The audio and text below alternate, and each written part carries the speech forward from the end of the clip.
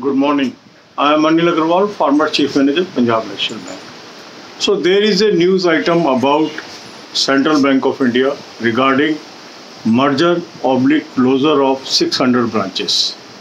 And some of you have asked me, sir, what is the impact on recruitment of such action? Whether there will be reduction of vacancies or promotion prospects in Central Bank of India. The news item is related to one circulation that is going on in Central Bank of India. It is an ongoing process. Every bank undertakes this process time and again. When some branches are showing losses, the business of such branches is normally merged into another branch, and bank utilizes this license for opening of branch at a location where potential of business is high. So as business is merged into some existing branch, the overall business does not suffer.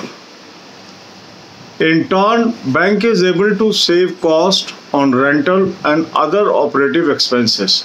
So such exercises are done to save the money, as some unit is not viable. So it is better to merge this business into another branch to make a bigger entity and make the entity profitable.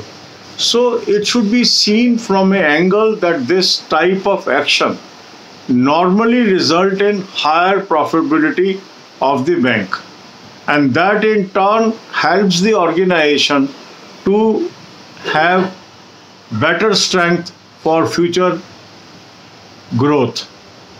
But in the interim period, when such action is taken, naturally when two branches are merged, the number of staff that is working in individual branches put together may be a surplus. So some of these staff members may be utilized in another branches. They may be transferred. So in this process, the requirement of staff for time being may get reduced. So for time being, such type of actions may affect the requirement of staff. But long term, that acts as a trigger for better growth, better profitability, more potential for growth. And if the bank, with the merger of 600 branches, undertakes a process of opening fresh 600 branches in lieu of that, so it can result in more demand of staff. So as and when we get more clarity on the issue, we can conclude something. But normally such actions have positive bearing. So we need not have unnecessary panic about such news. But yes, it may have a little negative impact on impending recruitments. The bank may have surplus staff for some time, and they may require staff at a later date. So as more things become clearer, we will be able to comment on that. God bless you all. अब यही बातें हम हिंदी में करेंगे। Central bank से संबंधित एक news circulation में चल रही है, और इस न्यूज़ में ये है कि 600 ब्रांचेस सेंट्रल बैंक बंद करने जा रहे हैं। अब ये न्यूज़ जो है, अगर आप पूरी नहीं पढ़ते हैं या जो उससे संबंधित सर्कुलेशन नहीं पढ़ते हैं, तो एक न्यूज़ बड़ी घबराहट वाली लगती है। पर जब हम उसको पूरा देखते हैं तो इसके अंदर इतनी चिंता का विषय नहीं है। ये एक नॉर्मल प्रोसेस है।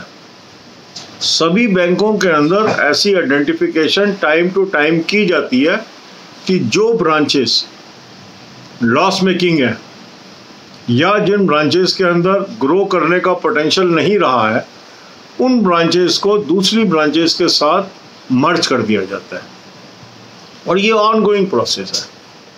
अब सेंट्रल बैंक ने इस प्रोसेस को अभी किया है, तो इसके अंतर्गत क्या होगा कि कुछ ब्रांचेस का बिजनेस दूसरी ब्रांच के अंदर मर्ज कर दिया जाएगा। बिजनेस को निकाला नहीं जा रहा बैंक से, बिजनेस कंटिन्यू रहेगा बैंक के पास, मगर जो एक शाखा थी वो दूसरी शाखा में मर्ज हो जाएगी, और जिसको हम मर्जर ऑब्लिक क्लोजर कह रहे हैं। उसका इफेक्ट क्या होगा, बैंक का जो रेंटल है या अदर ऑपरेटिव एक्सपेंसेस है वो घट जाएंगे। अब जो नई यूनिट होगी जिसके अंदर दोनों ब्रांचें मर्ज हो गई, वहां पर कुछ स्टाफ पुरानी ब्रांच का एब्जॉर्ब हो जाएगा और कुछ सरप्लस भी हो सकता है। नॉर्मली सरप्लस हो जाता है, ऐसे में उस स्टाफ को रीडिप्लॉय किया जाता है। पर जो ये लाइसेंस सरेंडर होते हैं, उन्हीं लाइसेंस को बैंक इस्तेमाल करके नई लोकेशंस पे ब्रांचेस भी खोलता है जहां पर नया बिजनेस आता है। तो यूजुअली ये जो स्टेप होता है, टेम्परेरीली लगता है कि हम इसको रिड्यूस कर रहे हैं नंबर ऑफ ब्रांचेस को, पर उन्हीं लाइसेंसेस को हाई पोटेंशियल एरियाज में ब्रांचेस खोल के नए बिजनेस को अट्रैक्ट किया जाता है। तो उससे क्या होता है कि बिजनेस ग्रोथ बेटर हो जाती है पहले से, कम होने की बजाय। तो ये एक प्रोएक्टिव बिजनेस स्टेप होता है कि वो यूनिट्स को क्लोज कर देना जहां पर पोटेंशियल नहीं है या जहां पर प्रॉफिट नहीं आ रहा।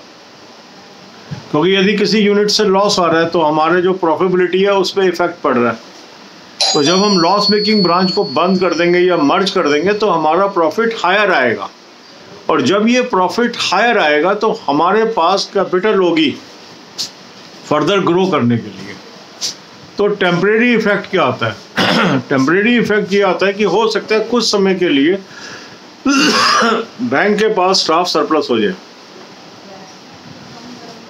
कुछ समय के लिए स्टाफ रिक्वायरमेंट उसकी कम भी हो सकती है। जो आने वाले नोटिफिकेशंस हैं उसमें स्टाफ रिक्वायरमेंट हो सकता है जितना देना था उससे वो कम मांगे, पर यह इफेक्ट कुछ ही समय तक रहता है। जैसे ही बिजनेस फिर ग्रो करता है, बिजनेस आगे बढ़ने लगता है, तो स्टाफ की रिक्वायरमेंट बढ़ती है।